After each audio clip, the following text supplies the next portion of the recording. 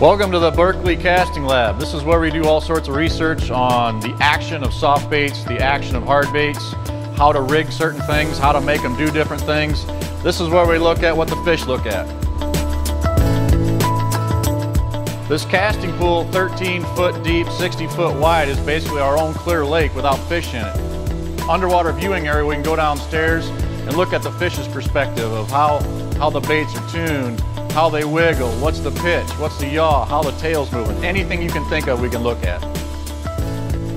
The fish in these aquariums tell us what they like the smell of, what they like the taste of. This is where we learn the different scents that attract fish.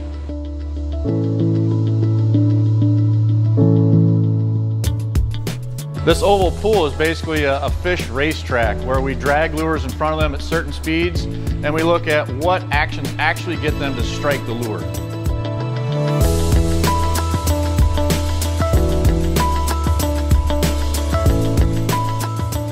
This is our flow tank. This is where we can make a bait wiggle the way it's designed to, but have it basically in a spot where we can film it, we can look at it, we can have pros look at it, where we can change things, bring it back to the flow tank, and we can look at how our designs change the action of that bait. It's very useful when designing hard baits. This is one of our chemistry labs where we actually mix in the attractants and the certain scents that attract fish to bite. We put them into the baits and see what we can do.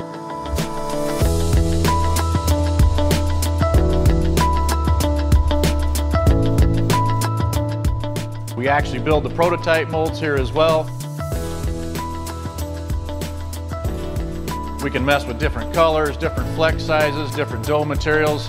Anything you can think of about the texture of a bait, this is where we prototype it.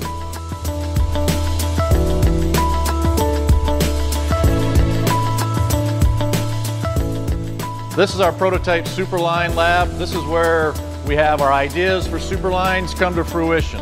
This is when we have all these crazy ideas and we actually try to make a couple of them and then test them and see how they work.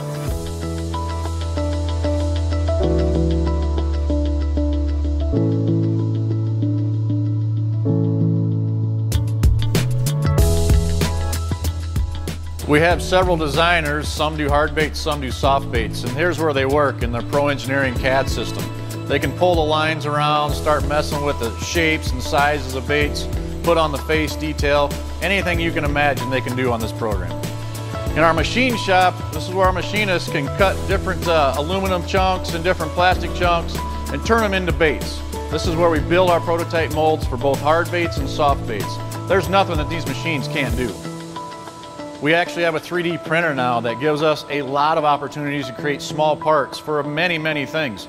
But it gives us another tool in our process to create things that we can use to create products very fast. The Product Test Center is basically science that we've applied to bait over the last few decades, now applied to fishing line. We tear apart fishing line literally to see how it reacts to certain conditions, how it holds up to certain conditions, and what can we do to make fishing lines better. There's a lot of things about a fishing line that an angler needs to understand that's going to help them catch more fish. For example, how much memory on your monofilaments, your nylon monofilaments, your fluorocarbons, how much memory do they have when they come off the spool, and how does that affect how far you cast? We actually measure stuff like that here at the Berkley Product Test Center. We can look at how well your superline holds on to the coloration that it has on it. How many casts does it take to wear all of that stuff off? If you buy a red line or you buy a green line, you want green line or red line. How fast does it come off? We can actually test that here and make our products better. We have a shock tester that literally drops line with heavy weights to see how much it can withstand. So when a fish comes up and really smokes you, can it handle that? Or a fish that's fighting right by the boat and all of a sudden takes off on a last ditch effort, we can actually measure the force a line can withstand. The tensile tester is a nice slow pull. This shows us the tensile strength of that material. How much stress and strain can it take before it actually gives up? Not only on straight tests, but also on knot tests.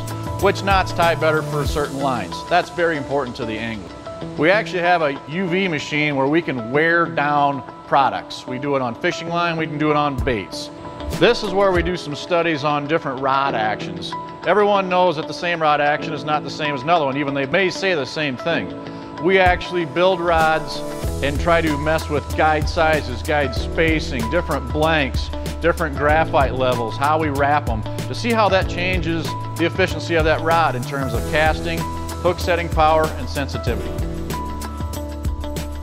I want to thank you for visiting our Berkley Fishing Lab facilities, where science meets fishing and helps us all catch more fish.